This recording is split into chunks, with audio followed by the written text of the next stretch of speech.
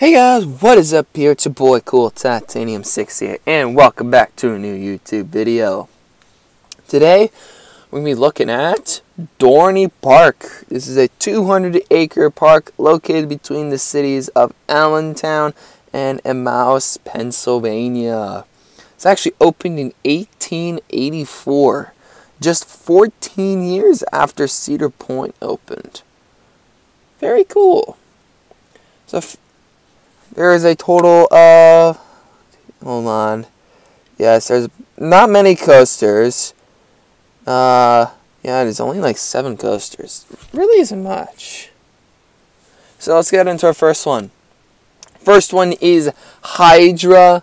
This is a B&M floorless. No, this is not a floorless conversion.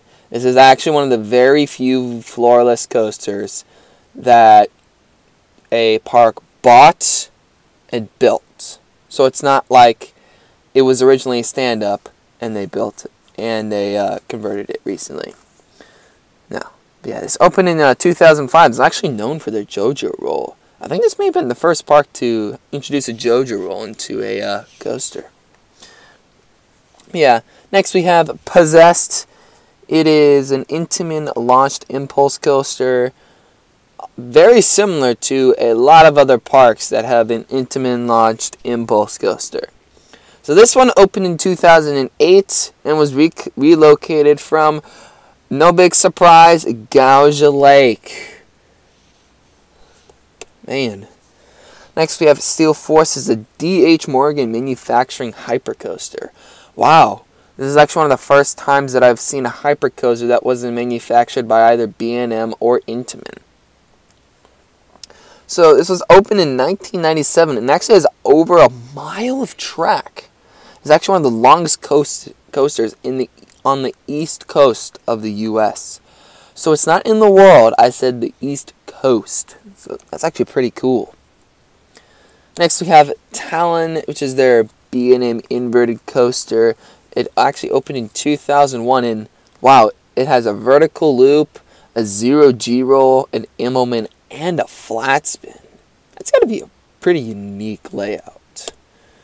Next we've got Thunderhawk. This is a Philadelphia toboggan wooden coaster. It actually opened in 1923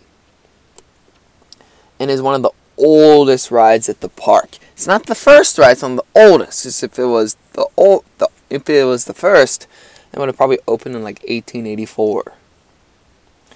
Next we've got Wild Mouse. And of course, it's a Mara AG Wild Mouse coaster. Again, nothing much to say. Opened in 2000.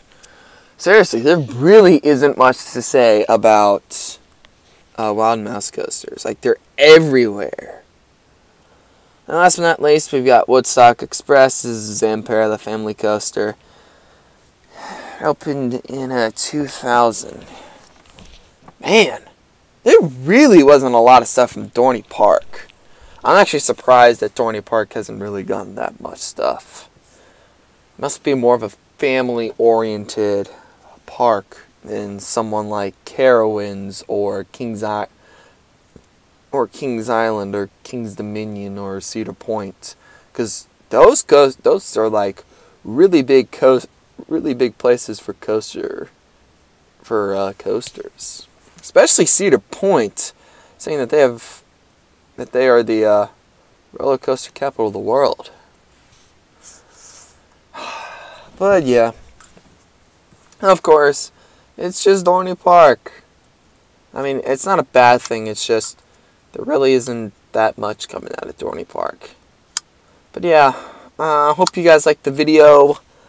Again, like and subscribe, and I hope to see y'all later. Peace.